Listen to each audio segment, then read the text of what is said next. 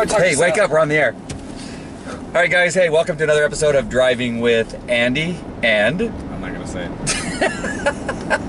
and Derek. Hey, we just came back from a bedbug dog search, and what I want to do is talk about what issues that a new handler may have when they're going to do these searches. And I know it can be very challenging. Maybe or maybe not the benefit of Derek going out on these bedbug searches that I happen to be there.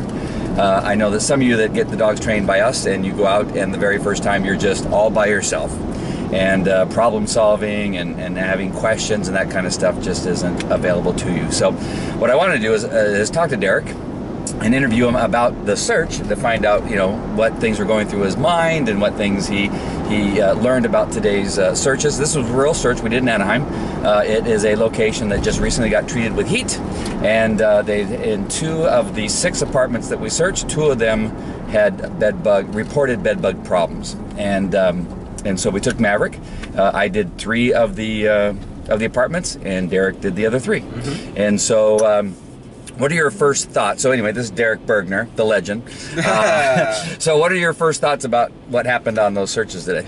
Well, it's all the public really sees, or what I saw before I actually got into this field was the dog is trained to do it. The dog alerts for it. That's it. Simple, easy, cut and dry. No such thing. Really? There's always little things to look at. It's definitely not a stagnant thing. You have to be moving. You always have to be constantly checking out what's going on. Right. It's not just dog alerts for it.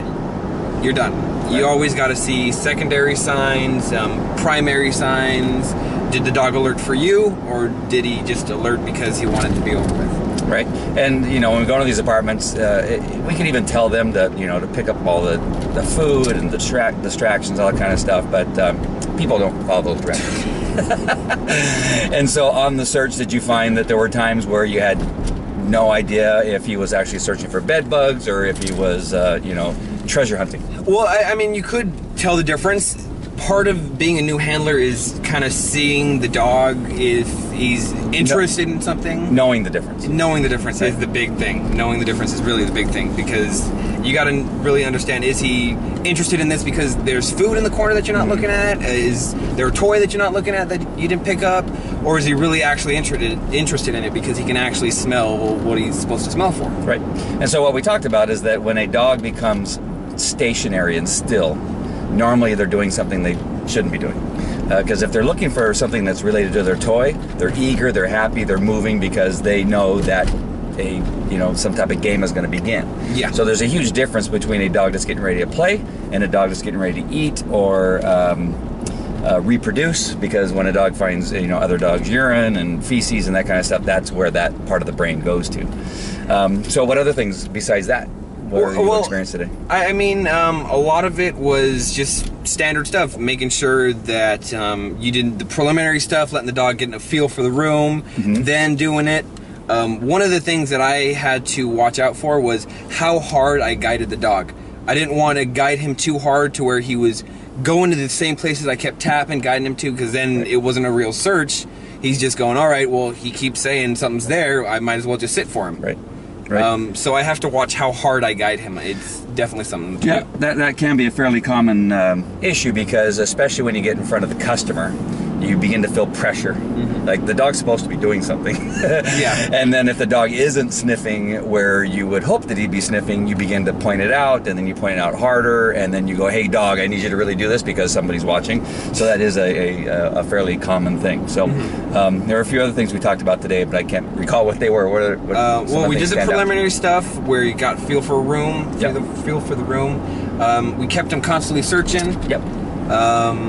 We made sure that we went around the room a couple of times if he was interested in something.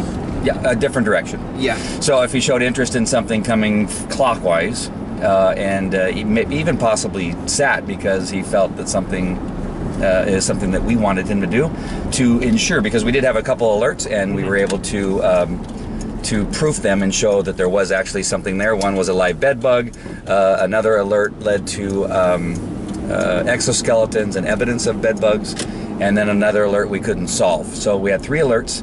All of them were in areas except for one in areas that had previous bed bug things going on. But seeing the live bed bug during one of the alerts was very, you know, it's always positive. Yeah. I mean, positive for us. Yeah. Not the owner. Oh, poor guys. No, I know, it's sad. But the pressure sometimes we feel in front of the client can cause us to do things and talk dogs into alert and that kind of stuff. So we have to be careful about that. I think that's probably one of the biggest problems we have. We talked about something about a dog learning to be successful as opposed to a dog actually searching for the odors. Yeah. One of the things you said to me, and I don't think I'll ever forget it in however many times I will keep doing the bed bug handling, or handling in general, is you said, make sure you're watching to see if your dog is being successful. There's a difference in, is your dog actually making the find, or is he trying to be clever and get the thing over with? Right. I believe you're talking about how the boss-employee relationship, how your employee will do everything they can to please you, and if they see that one thing you're doing is pleasing you, then they're going to do it again and again. And I think you're right when you say the same thing with the dog. Right. That might not fall into their job description, like sucking up the boss. We really want them to understand that they're supposed to do this job, not just please the boss. And a dog could very easily do that. A criminal case that I've been working on, that seems to be the case, that the dog was trained to be successful. And successful, what I'm talking about is the dog gets his reward. In the dog's mind, that's all he's trying to do, right? Yeah. When he's searching for the bed bugs, narcotics, explosives, he's trying to be successful. He's trying to get his reward. That ball. And so if the dog can learn to get that ball, and he believes that this is the way that he gets that ball, then he's being successful. But that's different than the dog actually searching for and finding the odors. And so we have to be really careful both in our training and in our real deployments that a dog doesn't learn how to just simply be successful, just like the employee. Yeah. Are you just trying to be successful? Well, I was just actually going to tell you, nice shirt. That's a really nice shirt. Awesome. So that is some really good stuff. I mean, we, you know, really, I think for me, what I really like is watching the process.